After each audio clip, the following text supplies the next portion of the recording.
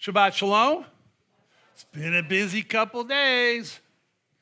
Amen. I'm not going to put any John Mellencamp on this week, so I'm just going to warn you already, okay? And actually Bon Jovi. Just kidding here, okay? This morning, I want to paraphrase some thoughts that are shared by another Messianic rabbi, Rabbi David Tokacher, from his book, Spirited Truth, as it relates to this week's parashah. The title of this morning's, or this Shabbat's Drash, is The Battle Rages On. What inspired the title, for those who read the portion, as I know some of you faithfully do, Linda, and there's others, but if you read in entirety our portion, you would have noticed that our portion of Scripture opens and closes speaking of war. Speaking of war. But in between these two stark realities, we find 74 mitzvot addressing a wide array of issues that Bnei Israel might face in their walk. Now keep in mind, most of what we find in Devarim is repetition from previous Torah drashes and discussions as a refresher before crossing the Yarden or Jordan. And this is the case with a lot of what we find in this week's parashah. Often God will reiterate what he's already said because we do such a fine job of remembering and applying those principles in our lives. That was deep sarcasm. I was laying it on really thick. As we process through Ki Tetzi, we see that the primary focus of this parashah is two-part. V'ahavta l'reacha kamocha. Love your neighbor as yourself. And secondly, righteousness of the camp before our holy God. Love your neighbor and righteousness in the camp. Pretty much everything found in Parashah Ki Tetzi covers one of these two issues that are both independent yet in really many ways intertwined. So moving forward, I want you to think, take a moment and think about a time when you found yourself stuck between both righteousness and worldliness. And that's honest, and that's transparent. I'm sure we'd be surprised how often this actually does happen for all of us, or more so, maybe how often we allow it to happen. But just consider how many pastors and rabbis and evangelists who have led many, many, many people to salvation and faith in Yeshua, but in the midst of such fruitful ministry have fallen to horrendous sexual scandals, even right here in our own community just a year ago. Most of you probably don't even know about it. I do. Very large church. Perhaps you found yourself trying to live a holy life on the outside. And yet on the inside, well, it's a different story. Maybe you haven't fully given everything over to the Lord in your walk. I want to read a portion of scripture from this week's parashah, Devarim chapter 21, verses 18 to 21. Suppose a man has a stubborn and rebellious son who does not listen to the voice of his father or mother, and they discipline him, but he does not listen to them. Then his father and mother are to grab hold of him, bring him out to the elders of the city, to the gate of his place, and they will say to the elders of his city, "This son of ours is stubborn and rebellious.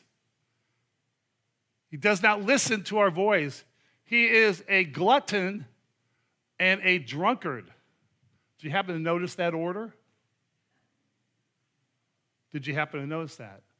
The priority that was given between being a drunk and being a glutton. Then all the men of his city are to stone him with stones to death. So you will purge the evil from your midst. I want you to hang on that. Purge the evil from your midst. And all Israel will hear and be afraid. Now, in context, it's important to remember what we read last Shabbat, if you read the portion completely, from Shoftim. And I'll refer back to Deuteronomy or Devarim 17, verses 6 to 7. By the word of 2 or 3 witnesses, the one who is to die is to be put to death. No one is to be put to death by the word of just one witness. The hand of the witnesses is to be first to put him to death, and afterward the hand of all the people. So you are to purge the evil from your midst. Now I'm using the Tree of Life version for that translation because I like how it renders, whereas the Complete Jewish Bible would say, David Stern translates, sort of drive this wickedness from among you, is I think how he translates it. I like purging the evil from your midst. Now, and this is the case of the wayward son, what I just read. This isn't a child, brothers and sisters. This is a grown man for whom the parents have determined there is no hope. As such, both parents have to bring him to the city gates and make the declaration against him. If the father is on board but the mother isn't, or vice versa, then the capital punishment can't be carried out. They are the 2 witnesses. As such, they must also cast the first stones. And as in Devarim 21:21 states, the purpose of this is to what? Again, to purge evil from the midst of the nation of Israel. Herein, brothers and sisters, this morning and for this week to come lies the key to understanding this week's parasha. We are being presented, as so often occurs in Scripture, a choice. A choice. Our actions can either lift up the community around us, or our actions can tear it all down. One or the other.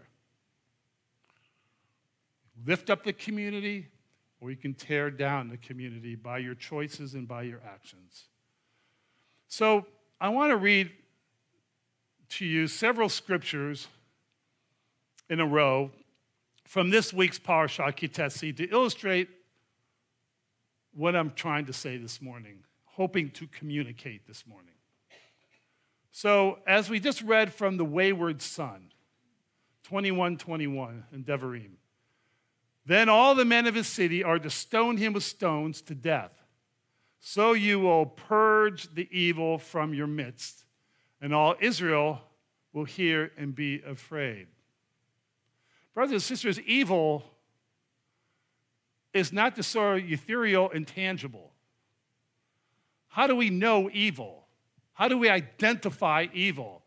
Where do we look to find evil? Is there evil under here? Is it evil back here somewhere? Where is evil? Where do we find it? How do we locate it? How do we hunt it down? Right here. That's where it is. That's where it is. In the heart of men and women. And it's manifested in choices and decisions. That's how we find evil. So immediately, following this instruction is a discussion of a man being hung on a tree.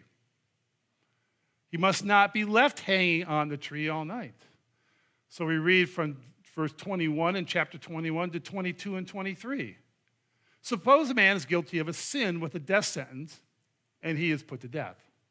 And you hang him on a tree. His body is not to remain all night on the tree. Instead, you must certainly bury him the same day.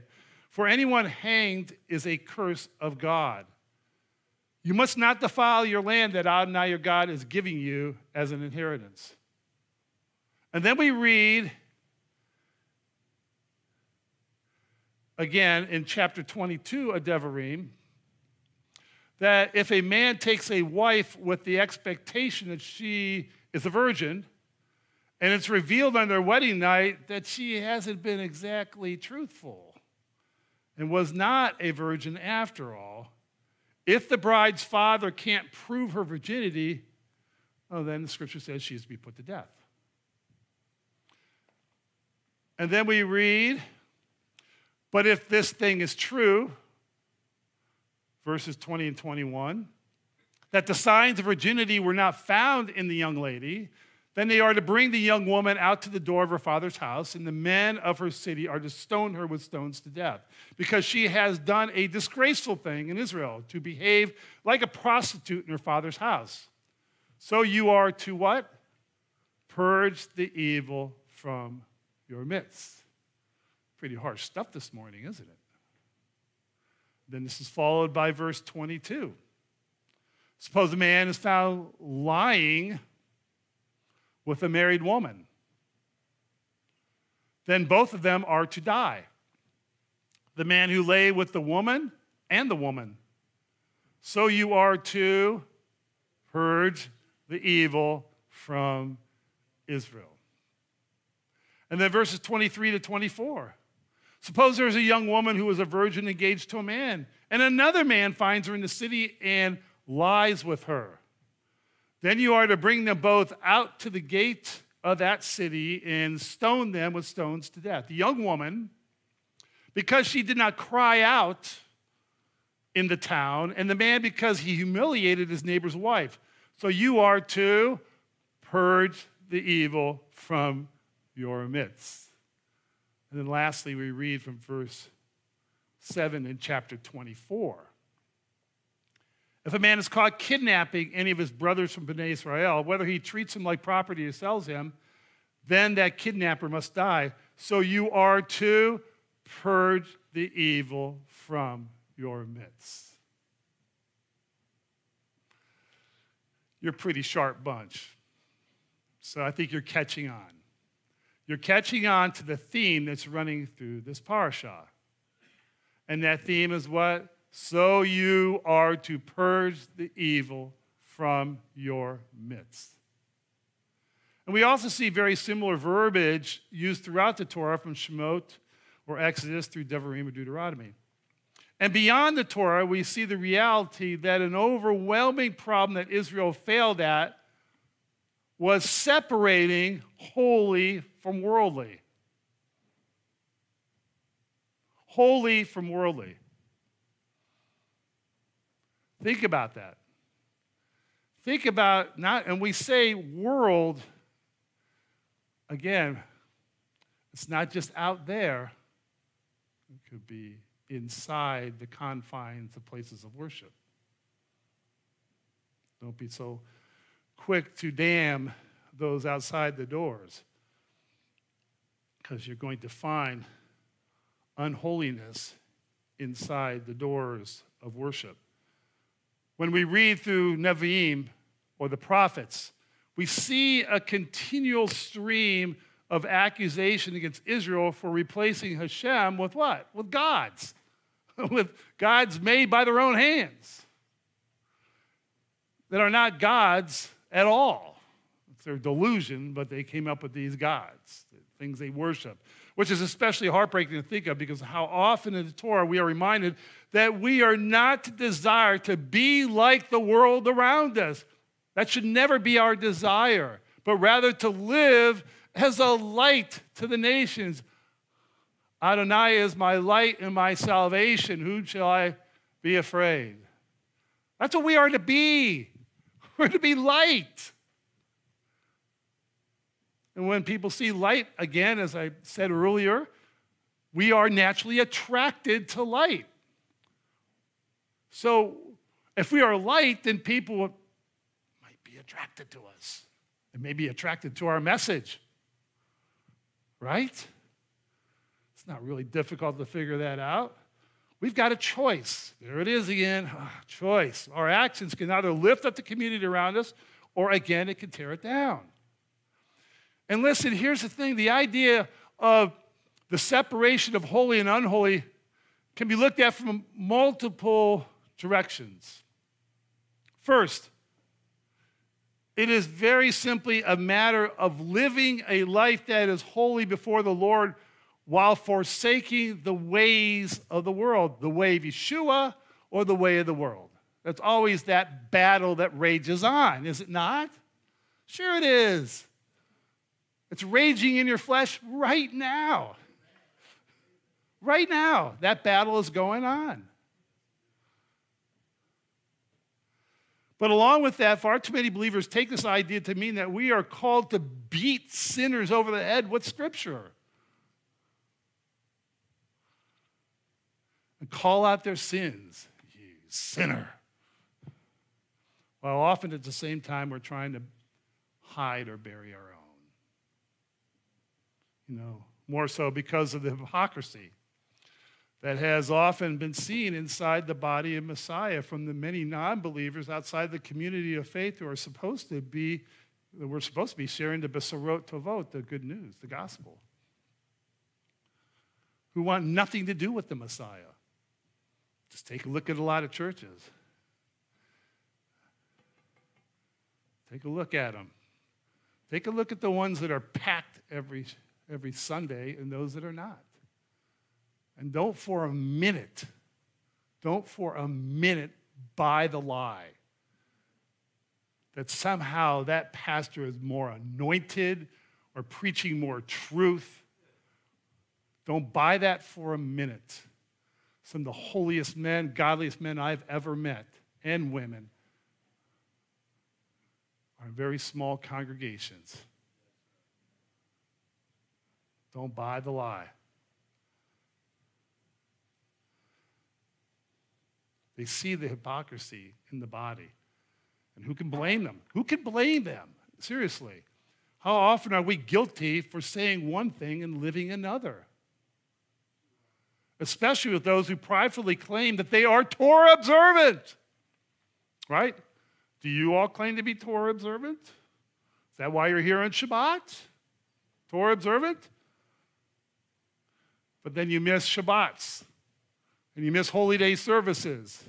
And there's a little questionable kosherish. A little bit of unkosher behavior behind closed doors. Are you Torah observant? Do you feel good because you're here on Saturday? Making a statement, making a witness that we're different. Are you really? Are you really different? To that end, this was the fact, one of Yeshua's greatest complaints against the leadership at the time, the Parashim, the Pharisees. And don't throw the baby out with the bathwater, because there's some godly Pharisees. And they knew who Yeshua was, and they put it on the line for Yeshua. I'm sick and tired of hearing pastors throwing out the door, out the window, every Pharisee. And that's just wrong, because it's not true. You can't generalize and say there's a pharisaical spirit. Well, what about those who honored Yeshua, and believed in Yeshua, and followed Yeshua? What are you going to do with them? No. Matthew 23, verses 1 to 7. Then Yeshua addressed the crowds in his Talmudim, and the Torah teachers and the Parashim, he said, sit in the seat of Moshe. So whatever they tell you, says Yeshua, take care to do it. But don't do what they do, because they talk but don't act. They tie heavy loads onto people's shoulders, but they won't lift a finger to help carry them.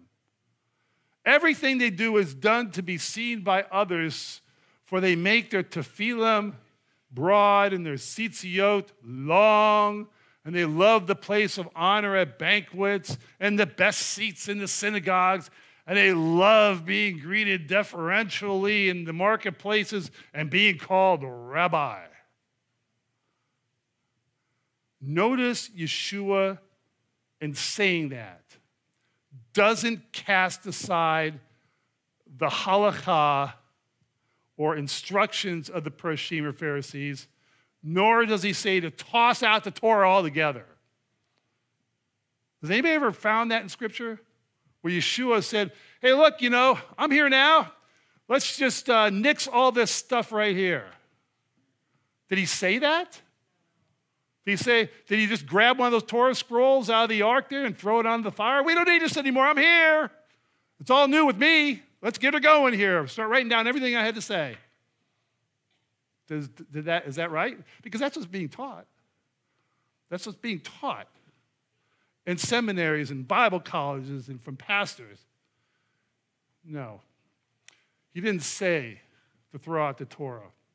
What he says is not live like the Perishim to the degree that we become hypocrites, more worried about what people see in our lives than about the righteousness that should be in our hearts.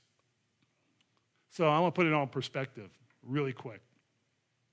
Let's turn back to the Torah Parsha again, our portion for this morning. When you go out as an army camp against your enemies, you are to guard yourself from every evil thing. The text then continues on to describe a few select issues, which by no means is a complete list of issues that could make any camp unrighteous.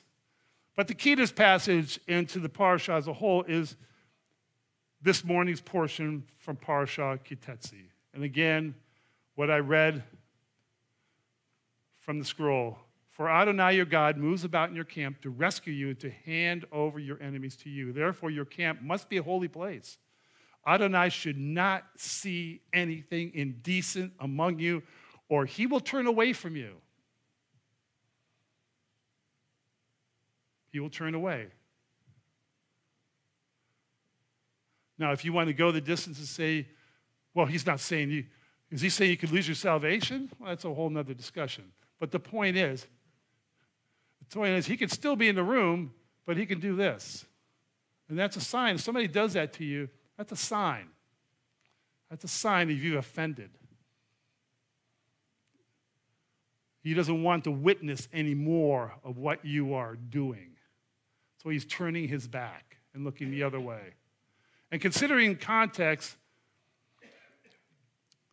what is a bit odd is just the one or two verses that precede our selection for today. The two verses that precede our selection today.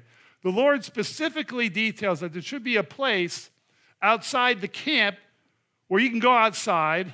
And then in verse 14, the Lord commands us that we are to have a shovel with our weapons so that when we need to go potty, we are to go outside and dig a hole, take care of business, and then cover it up. And then Moshe says to the people, for Adonai your God moves about your camp. He moves about your camp to rescue you and to hand over your enemies to you. Therefore, your camp must be a holy place, a clean place. Adonai should not see anything indecent among you, or he will turn away from you. Now, in a very literal sense, simply in context of the passage, if I were to paraphrase, hold on, this, I would simply say God walks among you, and he doesn't want any part of your crap.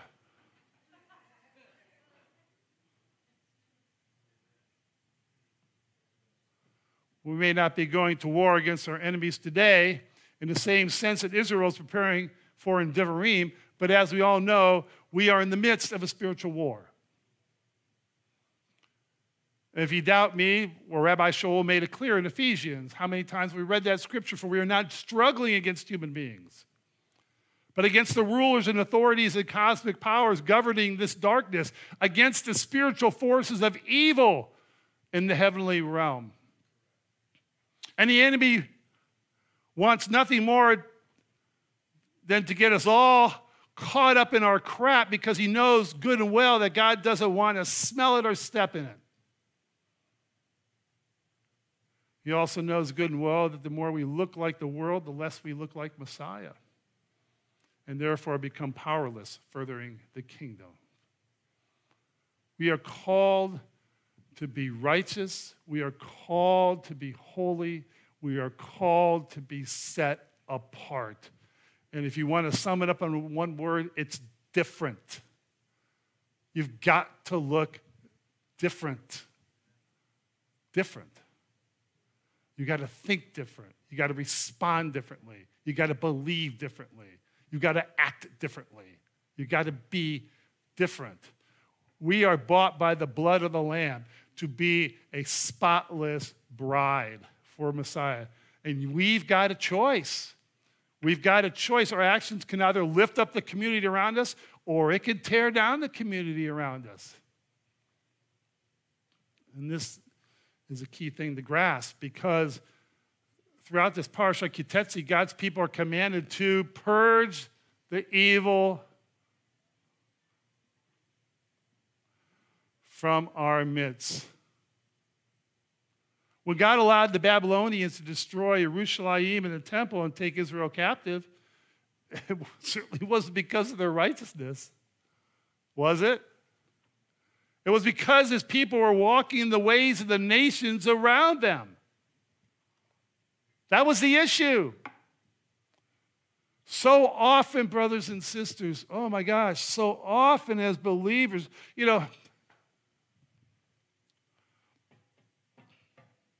sometimes I'm just really tempted to be real cute with messages, I just want to be cute. I want to come up with some of our hip ideas, hip ways of saying things, so you leave here all feeling all giggly in the spirit. I can't do it. I'm sorry, I can't. Because it's just like I sit there and go, really, dude, is that the best you got? There's a whole lot of scripture there that needs to be addressed. Is that all you got? How many altar calls are you going to do a day for the same people? So often as believers, we are guilty of the same. We think we can live our lives righteously on the outside, share the Besorot Tovot, the gospel to others, tell them how they should change. You need to change your life. And how the Ruach HaKodesh, the Holy Spirit, can help you be victorious over your sins and your curses and your oppressions and your addictions. And yet on the inside, we're full of crap. Our lives often are no better than the world around us, and sadly, they know it. You haven't fooled anybody. When we talk about the Bible out of one side of our face and then talk like the world out of the other side, the world is seeing it. Your neighbors are seeing it. Your friends are seeing it. The people you work with are seeing it. Your family's seeing it. You're not fooling anybody. I work with people like that. Oh, my God. I work in my part-time job with people like that. Oh, they will quote scripture, and they'll say, God bless you, brother. God bless you, sister. And they're just about as holy and syrupy as spiritually as it could get. And in that same mood, they will go around and conduct their business deceptively, cheating customers and other salespeople. And I watch it, and it is everything that I can do. When believers come to synagogue on Saturday or church on Sunday, whatever it may be, completely hungover and doing the walk. I didn't know what the walk of shame was. I had no idea what that was until I was told by some of the women in my family, you've never heard the walk of shame? I've never heard that before. Well, we'll talk later. You're in a good place. You're in a very good place if you don't know what that is. You come hungover with the walk of shame from the night out at the clubs on Friday or Saturday night. The world sees it. The world knows it. We do, in fact, live in the world. Of course we do. We live in the world. We're just called not to be of the world. Right? And I want to quote Rabbi Tokacher directly from his book, Spirit and Truth, where he says, we live in what he calls, but what he's quoting him, Rabbi Tokacher says, what I call a post-truth era. A post-truth era. In other words, the world around us no longer believes in a finite truth. Yet the truth of the good news of Messiah Yeshua is indeed a finite truth. The problem, though, is that the world around us can see immediately through the charades we're trying to play. Says Rabbi, if our lives don't match our words, it doesn't matter how hard or with how much conviction we preach the truth of the good news. If there is sin in our lives, they can see our lives are just as rotten as theirs. And if that's the case, then what are we really offering the world? What are we offering? So God's call of righteousness has not changed since he called Abraham out. The message is the same. We've been called to be righteous and holy, to be set apart from the world around us. We have been called to carry the light of Messiah into a lost, dark world. As such, we must live our lives, right, modeled after Messiah Yeshua. And to do that, we've got to forsake the ways of the world in order to win the world for the way of Messiah. And to this end, Rabbi Shaul says in his letter to Rome, a very important letter, considering its placement in all of the apostolic writings offerings, it tells you it's extremely important. I exhort you, therefore, brothers, in view of God's mercies, to offer yourself as a sacrifice, living and set apart for God. This will please him. It is a logical temple worship for you. So in other words, he says, do not let yourselves be conformed to the standards of the Olam Hazeh. Instead, keep letting yourselves be transformed by the renewing of your mind so that you will know what God wants. Know what God wants. And we'll agree that what he wants is good. And it's satisfying. And able to succeed. Have you asked that question lately? What do you want, God? Why don't you pray that sometime? Hi, God, what do you want? Because we're so busy telling him what we want, right? Let's try, hey, God, what do you want? Here I am. I'm listening. What do you want? Again, we've got a choice.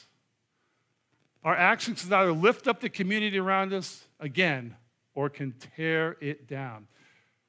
And again, for Rabbi Shaul in Ephesians, for this reason, I fall on my knees before the Father, from whom every family in heaven and on earth receives its character.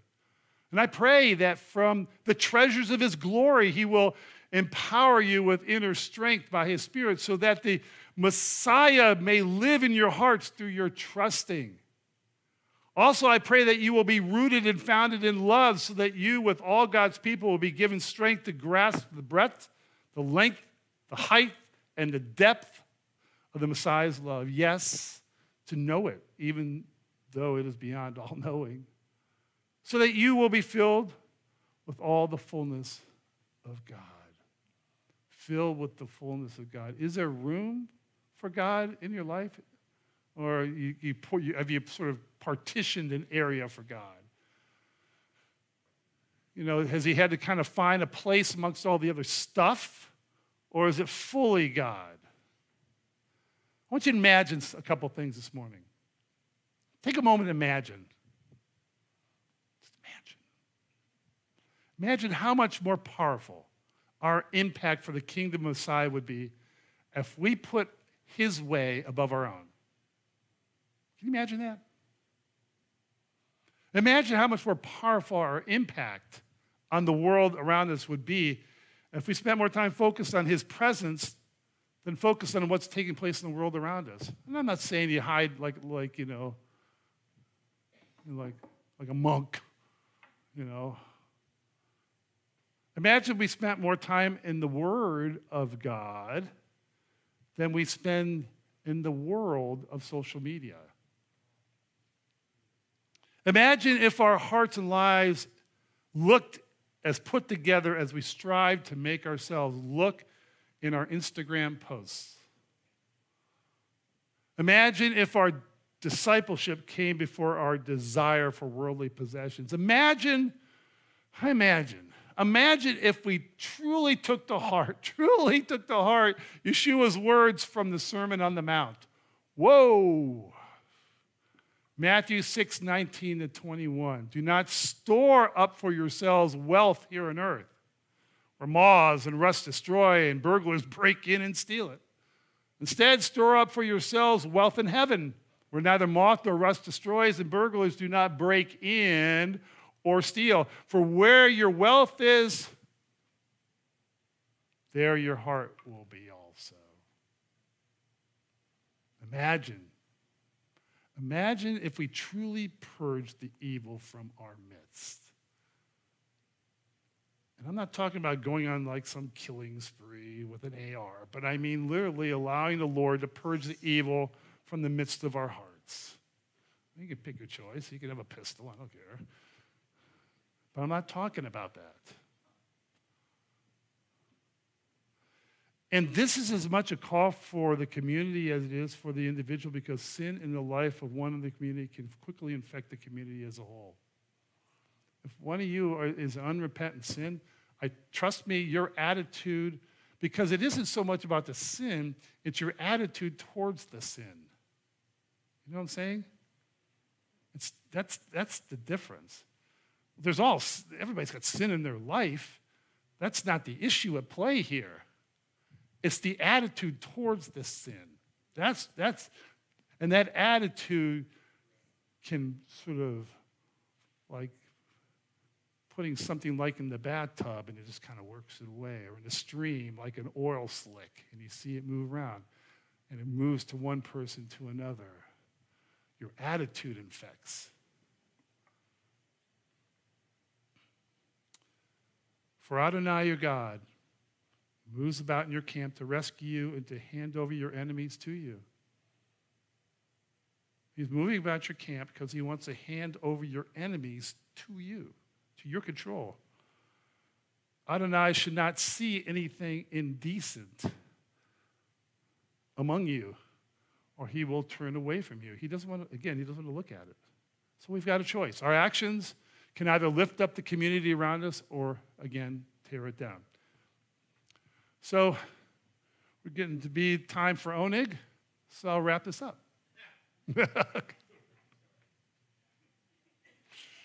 I really mean it. Our guests, our newer times, there's a little bit of cynicism we're praying against right now. We're working on that. And in saying that, the question for you this morning is, what kind of crap is in your life? What kind of crap are you dealing with in your life that the Lord is smelling and is having to step over? That he's had to turn his back on because he doesn't want to look at it, doesn't want to see it. Maybe you've been struggling with inappropriate relationships. Are you dating or looking for somebody where you're going to be equally yoked? As I've always said with relationships, is that individual drawing you near to the Lord or further from the Lord? If they're helping you draw near to the Lord, there's a catch. If you're compromising in that relationship, dump them immediately. Maybe you've been struggling with addiction issues. And I know what the big four are in addiction. We all think, oh, those are horrible addictions, drugs and drinking and gambling and porn. Oh, well, let me give you a couple other ones that maybe you never think about. How about video games? Well, that's not bad as drinking or drugs, right? What about video games? What about hoarding? What about hoarding? What about gambling? I bet there's a lot of people in here buying lottery tickets. That's gambling. Putting your faith in chance. Oh, and what about gluttony? You guys being good stewards of your body, eating appropriately? You following kosher? Kosher has to do not only with what you eat, but how much or how little you eat. That includes even fasting. Maybe you've been struggling with anger. Maybe I just made a lot of you angry right now. Maybe I'm poking the bear. Struggling with anger and aggression. Taking control. I want to be in control. That's what the garden was all about. Chava, Adam, that was control. That's what that was all about. They want to be the gods of their life. They want to be in control. Or maybe even struggling with gossip or lashon hara. Or maybe there's just a whole other pile of crap you've been trying to hide. Whatever it is, we're all full of crap in one way or another. And this season of Teshuvah is our opportunity to relieve ourselves of a lot of that crap and confront those issues and to repent fully and to surrender fully to the Lord. You remember, I want to remind you, as I said at the beginning of this Drash, this week's portion begins and ends with a battle, with war. And we are in an ongoing war between righteousness and worldliness. Messiah came to bring light into the world, and he was empowered and has empowered us through his Ruach, his Spirit, to carry that light into the darkness that is permeating our existence. I don't know about you, but as I watch everything happening all around us, just as there is less and less daylight as we inch closer to winter, so is our world growing darker and darker and darker. And how much more important is it that we forsake the way of the world in order to protect the way of Messiah Yeshua? He promises us that darkness will not overpower the light. So if we are feeling consumed by the darkness, it is not because he isn't victorious, it's because we aren't walking in his victory. That victory we spoke about 2 Shabbats back, and instead allowing the enemy to snuff out the light of Messiah in our lives. Teshuvah, brothers and sisters, and for the sake of our guests and visitors, we are in a 30-day cycle. It's a rabbinical Jewish tradition that we've embraced, like the reading of Psalm 27. I thank you for Zachin Lindstrom for educating us on that psalm. That was good stuff. And we embrace another tradition, which is Teshuvah. It's basically a 30-day of preparation leading up to Yom Kippur, the Day of Atonement. Well, actually, I'd take that back. Leading up to Yom Teruah, the day of the awakening blast or shout. So it's a time called Teshuvah. Teshuvah in Hebrew literally means to turn or repent. So we are in this season of Teshuvah, and this is our opportunity to change where things are headed, at least maybe in our lives. And the truth is, each and every day of our walk with the Lord, we've got to actively make a choice between walking the light to live out our discipleship, to forsake the ways of the world, and to overcome temptation, no matter what that might be for us. Our walk with the Lord, as you know, is a relationship. And just like a marriage relationship, you have to choose every day. Sometimes you're feeling it, brothers and sisters, and sometimes you're not feeling it. Now, in the case of my wife, I can't ever imagine that because I'm so lovable.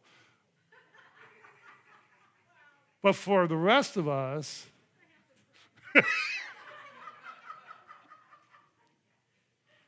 but it is a relationship in all seriousness. It is, and sometimes you're just not feeling it, and you got to choose up. You got to choose when you wake up in the morning and say, I'm going to love that person even when sometimes I'm just not feeling it.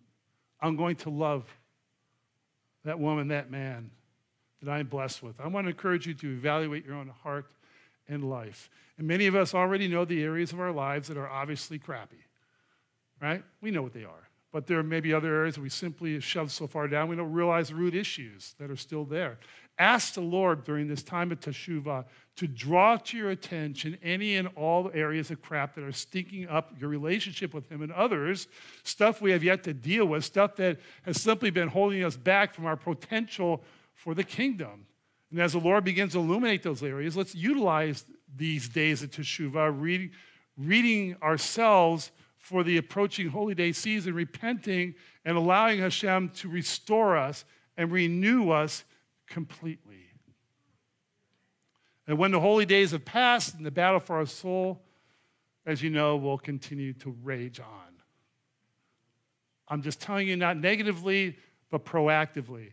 Once we get through these high holy days, as every high holy day cycle, don't think that the battle is done. The battle will continue to rage on. You're just better equipped to deal with it. You're better equipped to deal with it. So let us continue beyond the season of Teshuvah to daily practice this introspection and repentance in our discipleship so that we may learn to walk humbly and victoriously in the way of Messiah. Do you want that? Then rise. Father, as we bow our heads, we do so in humility. And as we are looking down, Father, I guess we can imagine that there might be some of our crap on the floor there. It might be because there's a lot that we need to purge ourselves of. And so I pray, Father, that we will do our best during the season to Teshuvah, to clean up our act, and to acknowledge the fact that you don't really want to see that in our lives. You want to see us walking in holiness and purity. You want the house to be clean. You don't want us to infect others with the disease of our uncleanness. And we're making that choice today, Father. We're making that choice during the season to Teshuvah, Father, to ask for your Holy Spirit to cleanse us and ready us for the days to come and to equip us with all that we need to not constantly be struggling with the battle that will rage on, but to be better equipped to do battle and to not shoot ourselves in the foot with our disobedience and our rebellion and our lack of cleanliness, if you may. So, Father, thank you. Help us to wash our hands of these areas of sin in our lives so that we can be a holy, set-apart, righteous witness. And our hypocrisy will be no longer, so that our witness will be powerful for the kingdom and fruitful. B'Shem Yeshua Adonai, and the congregation says, Ivarech Yahweh v'yishmerecha Adonai parvalecha v'chanecha Adonai parvalecha v'simlecha shalom. The Lord bless you and keep you. The Lord make his face to shine upon you, be gracious unto you. And I pray the Lord to lift his countenance upon you and that he would grant you his shalom, his peace. B'Shem Yeshua Adonai. And the congregation says, Hine go aleinu chai. Behold. Behold our righteousness.